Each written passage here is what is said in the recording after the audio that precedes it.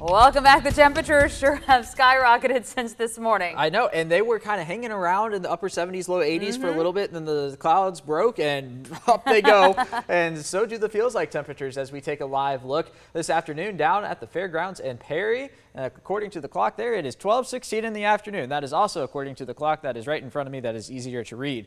All right, 87 degrees down there in Perry right now, but it feels like 94 thanks to this dew point of 73. It's a sticky afternoon out there. It's 85 in Byron now, 86 in Fort Valley, 86 in Butler, 85 in Crawford County where they went back to school today. Also back to school in Dublin where it is 90 degrees right now. Down in Dodge County, they made their way back to the classroom. 88 for recess down there in Dodge County, 17 minutes after 12. Here's a look at those dew points. You can see the arrows coming from the Atlantic Ocean.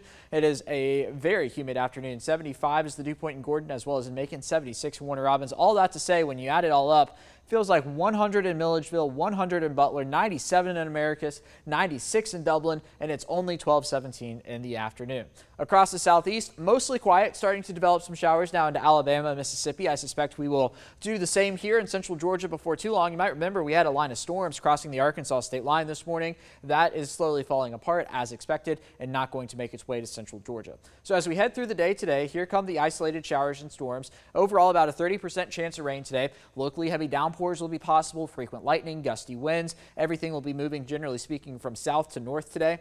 And then once we head into the evening tonight, I do think that all of the shower and storm activity will go away as it does most nights, and we will be clear by the 11 p.m. hour. And then once we get into tomorrow morning, maybe a stray shower or two, but I think a majority of the activity is going to come tomorrow afternoon with an even lower rain chance than we're going to have today across central Georgia. Overall, about 20%. And then once we get into Saturday, you can see not a whole lot going on, but we do still have those isolated showers and storms. Then into Sunday, it's trending drier than it had been days previous. However, I do think the better chance rain is going to be at night, Sunday night into Monday. And then watch this now as we get into Tuesday. You can kind of see what resembles a front up here into parts of Virginia, Tennessee, coming south. Yes, both models are hinting at a front approaching. Now, whether or not that front's able to make it through remains to be seen. But if it is able to do that, it would drop our temperatures, drop our humidity, also drive up our rain chances by the time we get to Wednesday and Thursday. But again, a lot to watch on that, a lot of moving parts. The humidity not going anywhere anytime soon. We're looking at dew points in the 70s for at least the next 7 days, which puts us in the very muggy range. High temperature today right around 92. It's going to be hot and humid with that 30% chance of rain, and those heat index values, they're going to be up there